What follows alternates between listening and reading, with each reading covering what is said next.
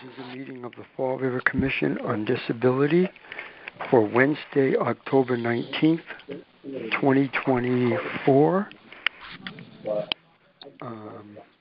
Pursuant to the open meeting law, any person may make an audio or video recording of this meeting, or may transmit the meeting through any medium.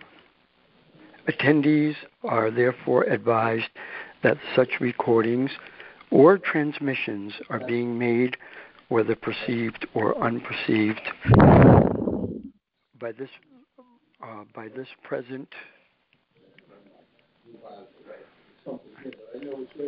present and are deemed acknowledged and permissible. Do I need to read that all over again, guys, or is that going to be okay? No. We're fine. Okay. Roll call. Chairman Dennis Paulselli. Present. Vice Chairwoman Debbie Pacheco. Present. Commissioner Dan Robillard. Present.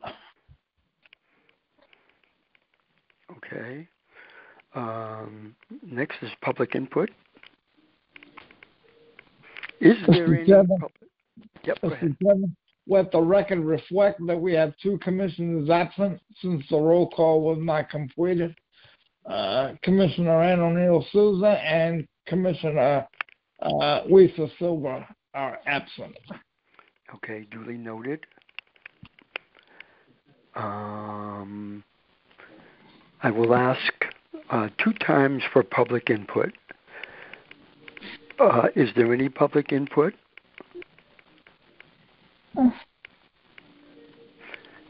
Is there any public input? Okay. The next item is the approval for the minutes of the meeting, conference call meeting of September 11th, 2024. Motion to accept the minutes of the last meeting. Debbie Pacheco, second. Okay. Are there any discussion? Okay, roll call. Chairman Dennis Paulselli. Yes. Vice Chairwoman Debbie Pacheco. Yes. Commissioner Dan Robillard. Yes. Okay. Next item, I'm announcing that I am reappointing Dan Robillard as our treasurer. He works very, very well with the staff at Health and Human Services regarding our accounts, our scholarship events, and just the overall communications. It's really been much, much, much easier the past couple of years since we've had Dan as our treasurer. It's much, much smoother. So I don't think this needs to be voted on. So I'm just announcing that. And congratulations, Dan, if you accept. Thank you all. Thank you, Mr. Chairman. I look forward to continuing my working relationship with Rochelle and Sandy in the Health and Human Services Office, as well as you as Chair, and any of our other colleagues that have questions regarding our finances. The next item is worker group updates. The only ADA update I have was a question raised by Commissioner Robillard at the last meeting about transition plans and how often are they, should they be done and so on. And I reached out to Jeff Dugan, and he told me that there is no real clear law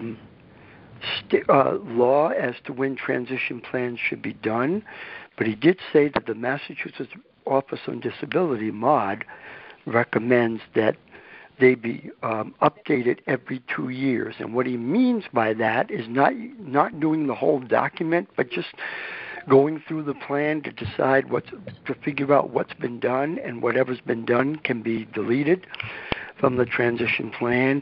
And if there are any new projects, they should be added to the plan.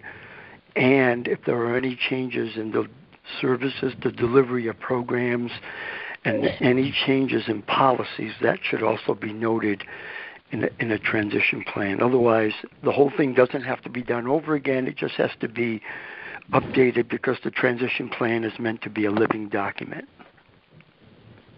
Are there any questions about that? Mr. Chairman? Yep.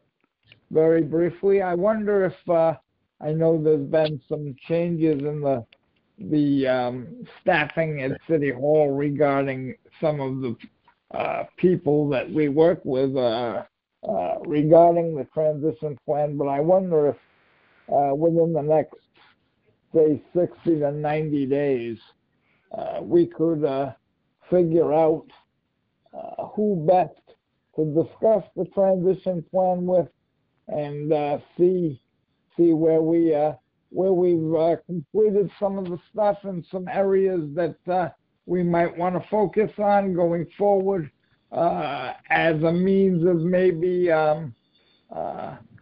not only updating and revising the transition plan, but also as a means and a sort of a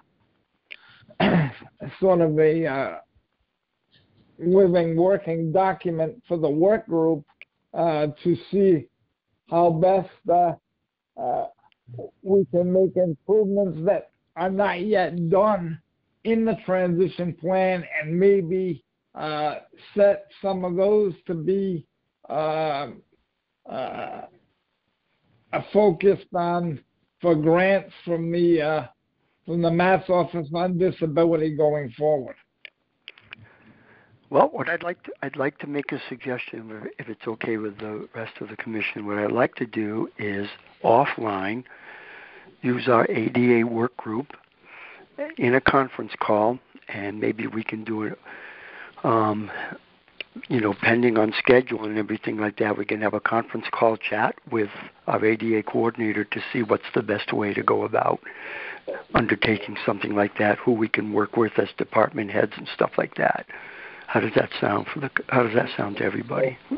That's perfect. That's exactly what I was a little long-winded in saying, but that's exactly what my intent of my statement was to have happen, because we may be able to get some ADA improvement grants for some of the areas that are not done. I recall, and I'm not sure if I was on the commission exactly at the time that the transition plan was undertaken, because I've been on and off several times over the years. But I think I recall the Center for Human Design indicating that they believe some sort of a update, some sort of a review, again, not the whole plan, but just to see where we are, should take place every 5 years. I could be wrong about that. I will yield and go forth with Jeff Dugan's able suggestion of 2 years. That may be a little short, but Jeff is certainly an expert, and I would want his expertise in this matter, as well as many others over the years. So yeah, it's kind of like and remember he said it doesn't have to be redone from, it's kind of like a charter. You go through it, not to make a yeah, absolutely. Dennis, that's a great analogy. That it really is. You hit a bullseye, man. So if it's okay, I'll be in touch with Attorney Hoyak offline, and we can set up something with the ADA work group as a conference call meeting, and we can do that, and we can work it out according to at his schedule and things like that. Are there any more questions or concerns on that topic? None at this time. Okay. The next item is policies. I'm going to turn the floor over to our Vice Chair, Debbie Pacheco, to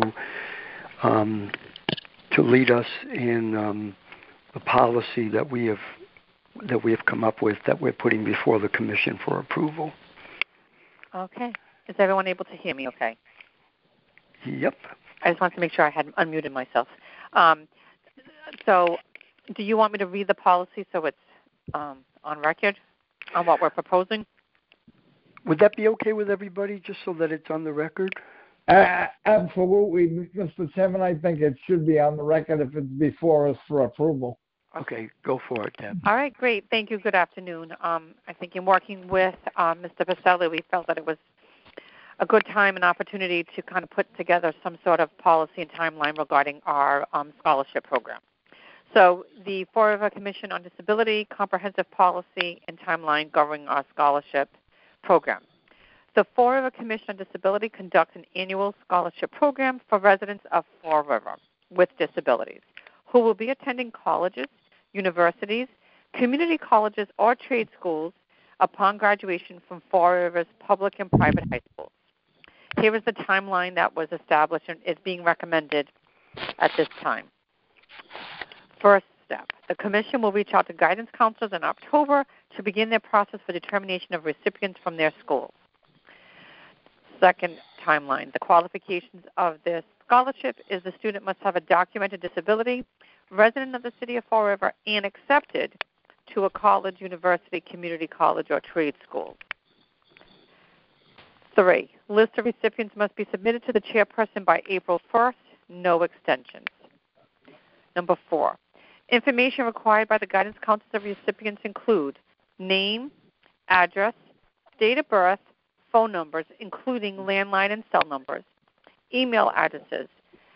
And we're prefacing that we'd prefer not their high school email address, but their home email address so that we can be in touch with the recipients after their high school graduation and name of institutions they were accepted. 5, the Commission will host an event awarding the scholarships in the month of May. Yep.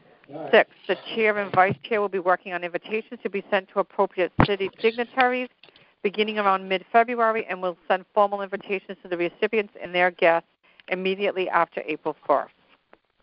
7, each recipient must provide to the Commission the appropriate office for the scholarship to be mailed, such as Bureau's office, student account office, or financial aid office, as well as the address of the institution they will be attending.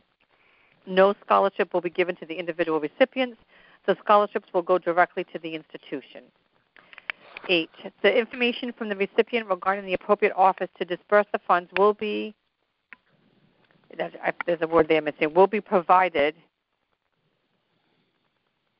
to the head clerk of Health and Human Services, who is the account manager, as soon as possible after the event.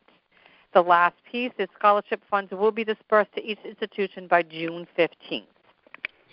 And that is the recommendation of the current policy and timeline governing our scholarship program. Do we have any questions? Or Let's put a motion on the floor first. Thank you. Motion to adopt the proposed policy for the Fall River Disability Commission regarding its annual scholarship program and award. Okay. All right, and I'll second that. And now we can go into... Now we can go into discussion, yep. Okay. So, I mean, of course, Dennis, you and I worked on this. So, Dan, do you have any questions in regard to... I don't. I've received it, and I'm in full support of it as it is. Okay. All right. So just for the record, I don't think we need to make any changes or anything like that, but just for the record, the rule about being a resident of Fall River with a documented disability, that is our rule. The school themselves make the determination as to who will qualify to be a scholarship recipient. We don't get into any of the, we don't get into that process. So, but like I said, I don't think that needs to be noted. But it just for the record, that's that's how we've been doing the program. All right. Are there any more questions? Are we ready to vote? I think so. Yes. Okay. Roll call vote. Chairman Dennis Paulselli. Yes. Vice Chairwoman Debbie Pacheco, Yes. Commissioner Dan Robillard, Yes. Motion is it? That, Yeah. okay. Go So ahead. Dennis, I'm sorry, I'm looking at the agenda. Was there any, so when you have policy, work group updates, there was nothing, it wasn't specific to this, right? It was just any policy? Yes. Okay. Any policy, and I just happened to put the proposed scholarship Okay. under policy so- work group because I thought that made sense to me, but, It did. I think my other piece, since we're still on that same line, on the agenda, Mhm. is that we are working on also like buttoning up and coming up with something also for the handicap enforcement program. We're trying Right. to gather information just so that the rest of the commissioners are aware of that. And Dan, the only other thing that, since you're the other commissioner that's here today, is in talking with Dennis and, just trying to really look at, is there any other policies and procedures that we need to take a look at as a commission that we need to put together? Not at this time, and very, very briefly, I feel right now that our finances are in very good shape. Okay. And I'll just speak for myself. I don't know how the rest of the commission feels, and we're certainly not taking any action. There's nothing before us right now. Correct. But I'm not in a real hurry to enter into another agreement with any city agency or department at this time. If there's something that comes forth that makes sense, certainly we can entertain it as a body. But I feel we're in pretty good shape right now, and I'd like to just, for myself as one member, I hope we can take a cooling off period of approximately 6 months to a year and then review it and see where we are. Yep, we appreciate that that feedback. I think with keeping that in mind, Mr. Robillard, I think it's just really putting something together so that way we're prepared for that next step. I think so we're not scrambling. I think it's really coming up with something that makes sense and that we can put together. So I totally agree. Okay. All right. Yeah. Thank you. I think, from our meeting with the mayor on May 20th and all, I think whatever we come up with, it needs to be something that the commission is more active and more hands-on than it was in the past. And I think that's what the policy work group is trying to come up with, where we've been researching some things and we've been looking over some practices, some of which we didn't know about. So this has been a very interesting. It's been a very interesting, year looking back over things. So, before we enter into something, we just want to make sure that, we have something that's in writing and something that we are willing to, be more hands-on than we were, I think, in the past. I think that's all I want to say. Mr. Chairman, very briefly. Yep. The police department is in a major transition right now. Mm-hmm. We have an interim chief, and I believe that status is going to remain for at least 6 months if the news reports are correct. Look, it's no secret. I opposed a lot of the agreements going forward in the past regarding the amount of money we paid. I felt it was too high. That it's no reflection on the Fall River Police Department or its officers. The officers did a good job with what we charged them to do. I felt the amount of money we paid was too high. I never felt we got enough bang for our buck. Some might disagree. That's fine. That's democracy. So, as I say, for myself as one member, I'm not in a real hurry to go back and and enter into another agreement. When one comes before this body, I will look at it, evaluate it, as I'm sure every other member will, and then make my decision up or down based on what I believe makes sense for this commission to do. But right now, I think our finances are in very good shape, and I think we should just let it ride right now. Thank you. I yield. All that is duly noted. Is there anything else on policies? Okay, the next item is finance. You all have the budget report, and I think that's it for finances. And on outreach, I don't have anything on outreach. I don't know if Commissioner Robillard, if you have any questions or anything else that you want to add on the outreach on this agenda. No, just on the outreach, as you're aware, because you attended it, we had an outreach with the Committee on Health and Human Services before the City Council. Mr. Olivera was there and gave his semi-annual update, and I imagine those will continue. I'll work with one of the work groups in this commission going forward. So, yep. Okay.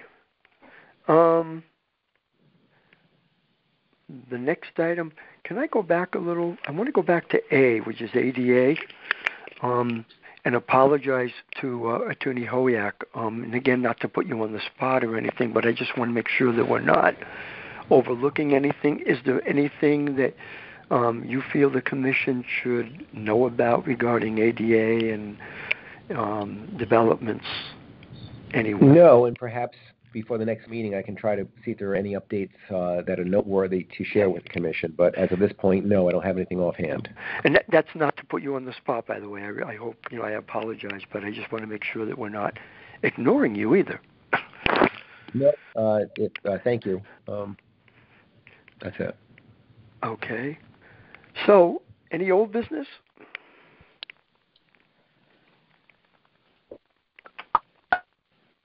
Okay, and is there any new business to come before this body? Our next meeting will be Wednesday, November 13th. Will be Wednesday, November 13th, and I'm going to try to we're going to hopefully introduce you to the new Director of Veteran Services for the City of Fall River. I'm laughing because my device next to me reminded me of something I was supposed to do, and I'm hoping that it didn't come over the phone system. So